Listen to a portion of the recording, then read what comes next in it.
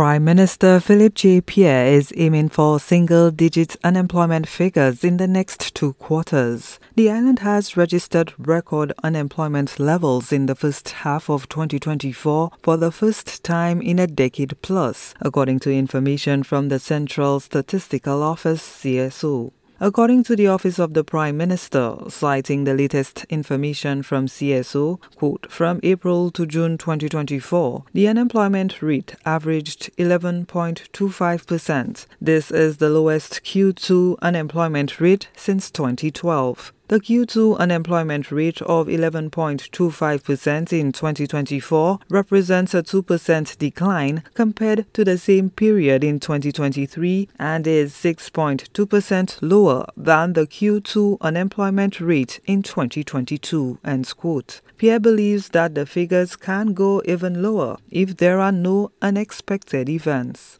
You may recall I've told you that my aim is to get unemployment to single digits. If the trend continues, barring any unforeseen circumstance, I believe that St. Lucia will attain the single digit unemployment rate. If not in the next quarter, the quarter after. I'm very pleased with that growth, and we hope it continues, barring any unforeseen circumstances, which I mentioned to you the last time. Prime Minister Pierre attributed the decreasing joblessness numbers to new business ventures, developments, and the growth of the tourism sector. What happens behind the scenes is new businesses. They create an enabling environment, creating the environment for businesses to expand, creating the youth economy where young people are given grants, creating the MSME where people are given 70% loan and 40% grants, creating an enabling environment as far as incentives are concerned, in that the government does not get involved in the incentive nature. So you don't have to go to a minister's office to wait. These processes and procedures have been hastened, have been clarified. The Prime Minister is not the final arbiter when it comes to giving incentives. The new Tourism Development Act has been passed. There are a number of interventions the government has taken to make business more transparent and to make business easier for people. Plus the fact that the economy is benefiting from the expansion of the tourism industry.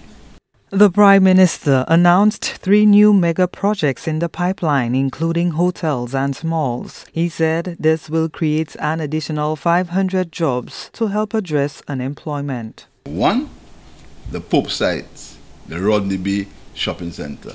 Work has started on this project. Number 2, 2 hotels are commencing shortly on Redwood Beach. The lease is going to be signed tomorrow, and the 2 hotels that are there are going to be demolished. 2 new hotels are going to be built on that site. The 2 existing hotels are going to be demolished. Number 3, the Mont Pinal Hotel. Workers have started on the Mont Pinal Hotel. So hopefully, before the year is ended, we should have more than 500 construction jobs. We should also add to the unemployment, reduce the unemployment levels. The Prime Minister has indicated that although he is optimistic about the economic gains under his government, he remains cautious about the downside risks that could upend progress. Among his 3 biggest threats are hurricanes, gun violence, and international crisis. Gina Filippi, HDS News Force.